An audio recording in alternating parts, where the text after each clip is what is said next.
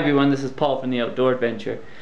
Today I'm going to be building a high efficiency wood gasifier backpacking stove. There's many people that make them and sell them professionally, but they're very cheap and easy to make on your own, and are a good alternative for longer trips or trips where there's an abundance of wood and you don't want to carry the extra fuel with you.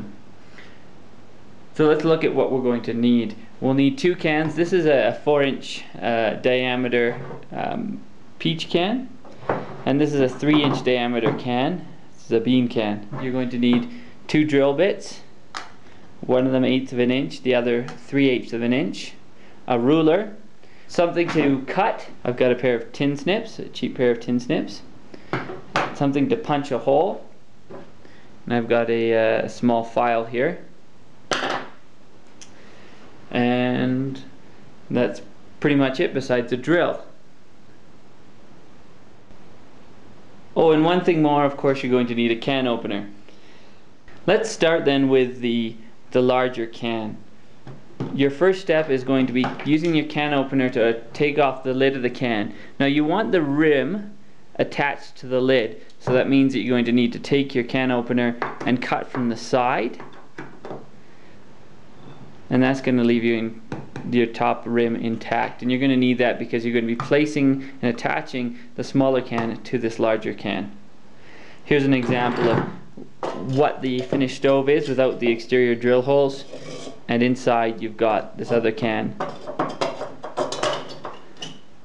Now when you've got your lid of your can detached, you're going to want to take this can and mark around the edge of it. Now as you can see here,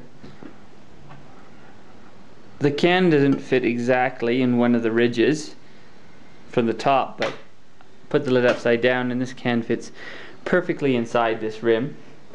So I'll score this mark around here, and the better you score it, the easier it is going to be to use it as a guide.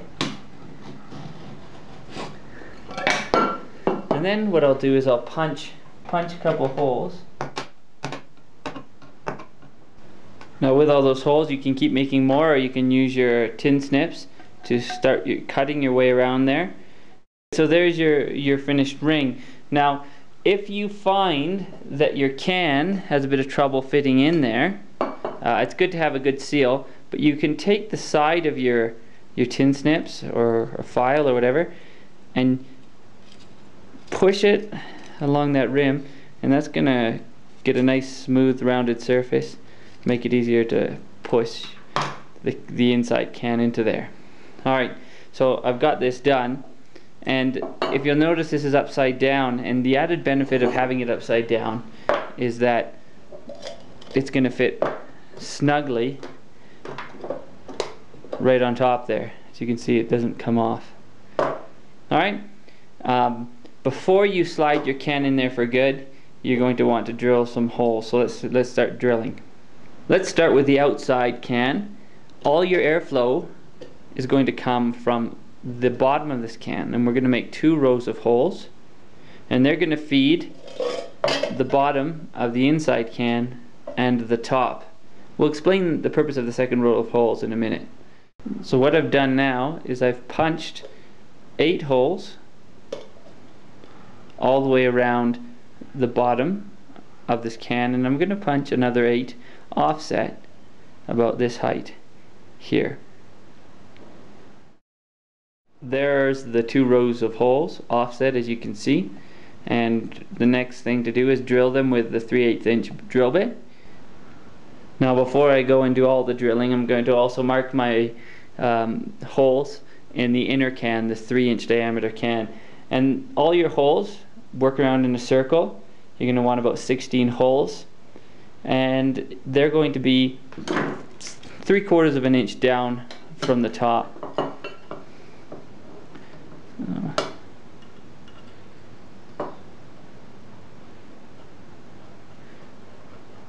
And again, evenly spaced. I find it easiest to start by working on the 4 extreme sides and then mark the holes halfway between each of those, and that'll give you 8, and then in between those again should give you 16. Finally, you'll want to drill the holes in the bottom of the 3-inch, the inner can. And what I've done on the other can is to make a concentric ring all the way around the outside and keep working your way in, and this is going to allow lots of airflow to come in the bottom. Unlike other fires, you're going to light the thing from the top, and all the airflow is going to come up from the bottom and the sides to keep it running. It's a nice easy design. Also on the sides you're going to need to drill a set of holes. I've got 8 here around the bottom, and then a second row of 4. Here we have the finished inner can. You've got this ring of jets here and these holes at the bottom, the larger 3/8 inch holes here. And I didn't actually even use the 1/8 inch bit for the sides. I just used this punch, this file that I have. For the bottom I used the 1/8 inch as well to make a series of holes. Now this upper ring here is actually going to inject hot air in the top. So normally in a stove you get the heat coming from the sides of the fire, the top of the fire, and there's a lot of unburnt gases at the top. And that's why they have afterburners, they have high efficiency wood stoves for your houses nowadays. Well, this is essentially the same thing but a lot more compact. You're adding more hot air right at the top, and you'll see later, and I'll put a little video over here at the side of the jets and the flames coming actually from these points in the stove more than anywhere else. So let's put it together now. You take your ring, you slide it over the holes,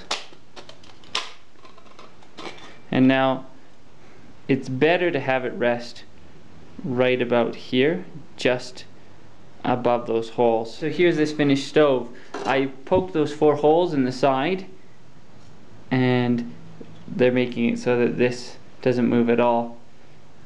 What I also did is I crimped in the edges of the can, and because this lid is upside down, it acts as a seal to hold the stove together.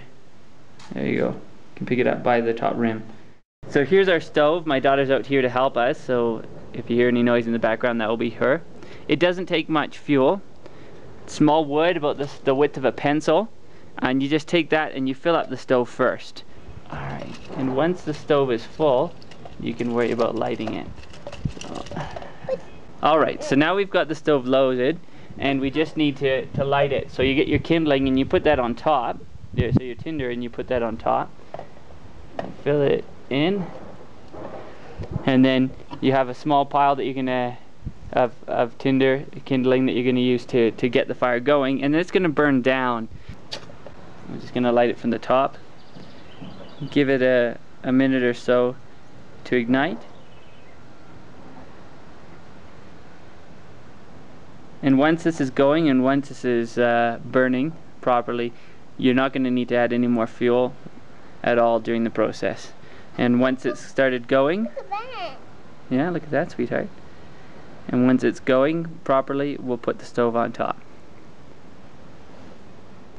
Our fire is ready to go, and I put the pot stand on. Just gonna be very careful, right, sweetie?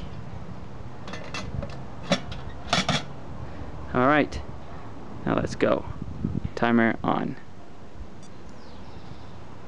So at 8 minutes it was starting to boil, and now it's a bit after that. So why would you use this stove? Well, if you're taking a trip of more than 3 days, your fuel weight is going to be a lot more using an alcohol stove, but with something like this you can pick up your fuel wherever you go. The one thing you have to consider is, what are the park regulations? There are parks that don't allow you to have open fires, and there are those that don't allow you to bring or use the wood from the surrounding area. If so, better take the alcohol stove than this. But if the rules are okay, then this is a good alternative. It takes a bit longer than your regular stoves, your alcohol stoves.